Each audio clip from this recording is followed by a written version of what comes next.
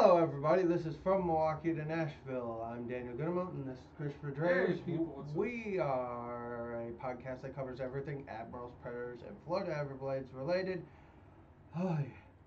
This has been a long weekend, especially for me who had food poisoning. Not exactly fun. Yeah, that's why I was going solo last night, because, like I said, he was sick. That's a legit thing. He's been sick. I've been sick. It's been kicking our butt this past week. Let's just put it this way: Andy's sick. John, who is your backup, sick. I'm sick. Your wife might be sick. My wife was sick. His wife's currently taking a nap right now because she's probably sick. Nope, she's just tired. She donated plasma this morning. Anyways, let's talk about this shootout, shall we? Let's talk about one thing first. First off, we forgot something last night. Dude. There we go. Yeah, sorry about the crappy production. Yeah. This green screen. Yeah. So last night we had forgot. Whoops. Let's not get that hit. Yeah, hit something breakable. So last night, Freddie Gaudreau played in his 250th Admirals game. Thank you, Freddie. It's been fun having you. Also, didn't he get his 250th point at 1.2? No, he got his 150th, and we covered that the last video. Oh, that was his 150th. Okay. I knew he had some type of a career milestone thing going. Oh, well. Anyways, like I was saying, we went to a shootout in Rosemont. Admirals win 3-2 over the Wolves. Before the game, Keegan Colasar was assigned back to Chicago. After getting called up yesterday by Vegas. Don't know why they called him up last night. Hey, they Freddie Gaudreau'd him.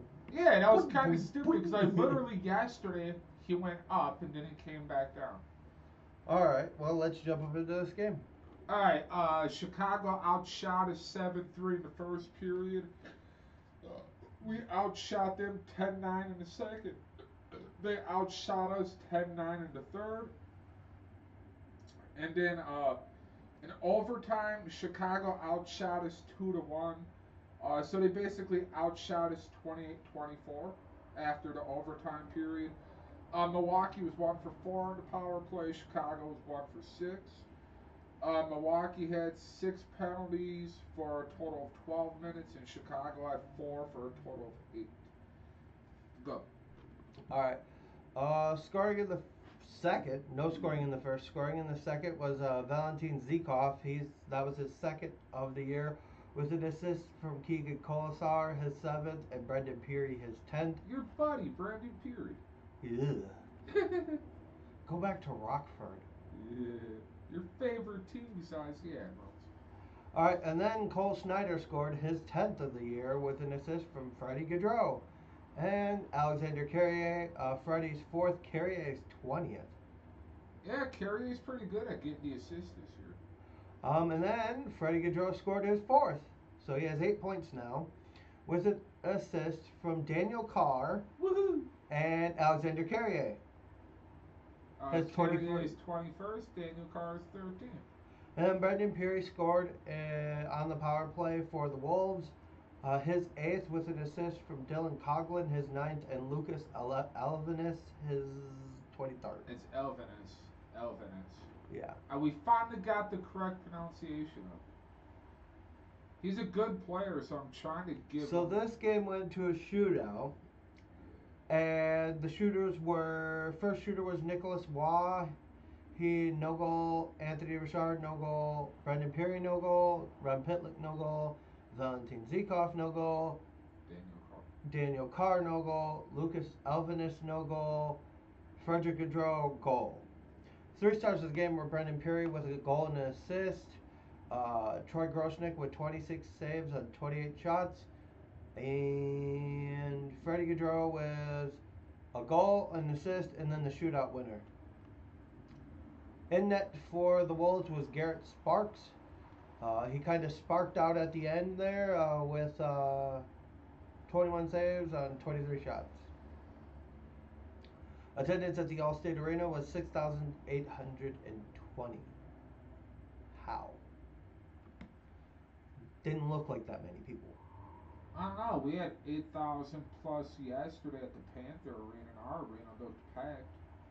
But Yep. then again, we have a smaller venue than the Allstate Arena. Yep. Brendan Schrader and Jordan Deckard are the referees. Linesmen are Mike Anderson and Jeff Pocha. Beyond that, the Admirals this year are Good. 3-0-1 or 4-0-1 and 1 against the Wolves. So 4-0-1 and 1. Oh.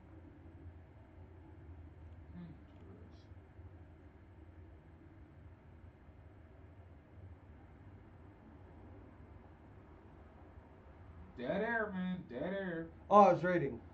Yeah, when you read, you should like read out loud because when we're recording stuff, I was trying to read and figure out how to word it. I'm sorry. I was gonna say because dead air. This year, the Admirals have not lost back-to-back regulation games. Period. They have not lost a single back-to-back regulation games. So that means that they're walking out, no matter what they do, with a point.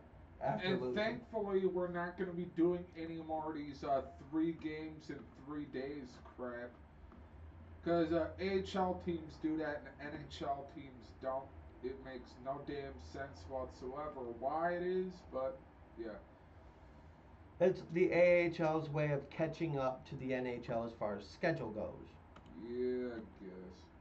So, up next, we have the Winter Classic. Yes, something me and him have been looking forward to. Even though I got a bad feeling about it, just because I know the Predators and yeah. The way they've been playing lately. Yeah, I got a bad feeling about this, but Who do you think you are, Qui-Gon Jinn? Well, I think the Predators are going to be seeing stars in Dallas.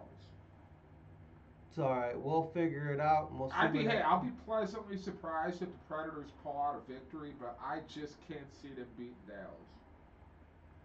Well, let's see. Don't steal my bit if you're going to break down players. I'm actually looking at Preds players currently. Alright, well, let's compare lines. You find the Predators' front line. I'll find I got Dallas' front line. Daily face off. Oops, that is helpful.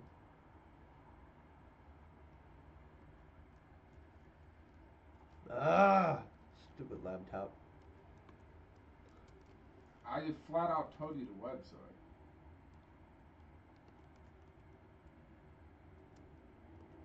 Oh well, it'll autocorrect itself.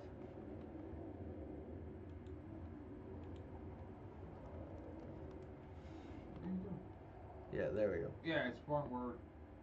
Yeah, I know. I've been trying to find it, and the computer kept giving me. I hit the L, and it would give me like the little symbols. Go to line combinations. Wait a second. Your computer's running slow as shit. Whoop, sorry about the swear word, folks. I haven't sworn on camera in a while. You need Predators, yeah. Now go where it says here you go, hit stats. I know. I'm not sure how familiar with this website you are. That's why I'm like.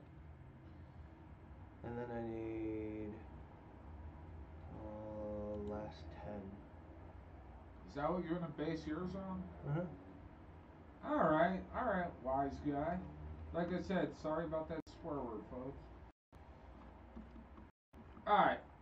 The last 10, the front line, Jamie Benn, Tyler Seguin, and Alexander Radulov.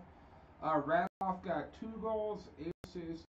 Seguin got 5 goals, 5 assists, and Jamie Benn got 3 goals. And the last 10, the top line for the Predators, Cal Youngkrok has 6 assists and 2 goals. Ryan Johansson has 4 goals and 4 assists.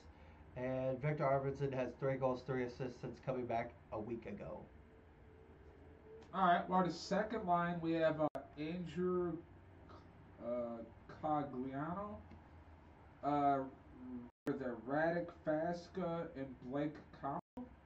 Kamu got 1 goal, 1 assist. Fasca has 2 goals, 0 assists, and Cagliano 2 goals, 2 assists in their last 10. Who do you guys got? Who do the Predators have last Philip 10? Forsberg has 3 goals, 5 assists. Matt Duchene has 1 goal, 5 assists. And Mikael Granlund has 2 goals and an assist. What's their total for the whole year coming into this game?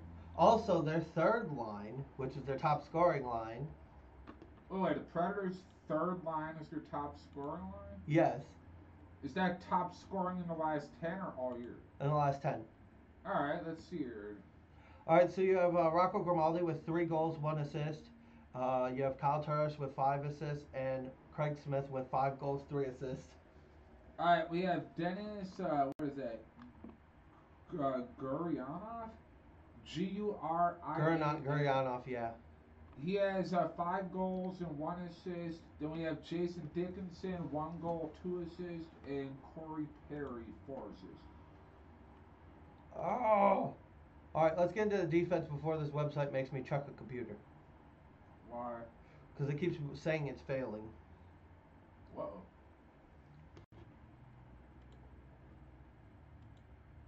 Yeah, no, there's too many stupid advertisements and crap on the site. Alright, Jamie, what is that? Oleksiak? Yeah. He has 1 goal and an assist. Miro Heiskanen, he has 4 assists. Who's your first defensive? Alright, so my first pairing is Roman Josi with 7 goals, 7 assists, and Ryan Ellis, 2 goals, 6 assists. Alright, second line for defense, John Klingberg. In his last 10, he has 6 assists. And then Asa Lindell, he has 3 assists. And their third line is garbage as far as their defense goes. But this is solely in their last 10. But if you want to stack it up like what they did all year, yeah. I'm not kind of in the mood to get that deep into it because I do still got to talk about the goalies. So for the that's what we have to look forward to. Actually, I was gonna say for the Predators, also their second line has Matthias Ekholm with 5 assists and 1 goal, and then you have Dante Fabro with no points. Yeah, Saturday, December 14th was the last time the Predators and Stars played. Dallas won 4-1. And that's all I can add. You could take on the goalies now. All right, so goaltending is Ben Bishop is their starter. 27 games played, 13 wins, 9 losses, 3 overtime losses with a .925 save percentage. 1 shutout and a 2.34 goals against average. Then you have Anton Hudobin playing 15 games this year with 8 wins, 5 losses, 1 overtime loss. No shutouts with a .928 save percentage and a 2.31 goals against average. He also has 2 assists. Wait, a goalie has an assist? He has 2. Whoa. So yeah, that's pretty much our preview of the Winter Classic. It starts at 12 o'clock Central Time, 12 o'clock p.m. Central Time on Wednesday, January 1st. Yep. So something to look forward to for all of us. It's something we've asked for a while. We wanted it in Nashville, but yeah, no. Yeah, the NHL, they worship the original 6, and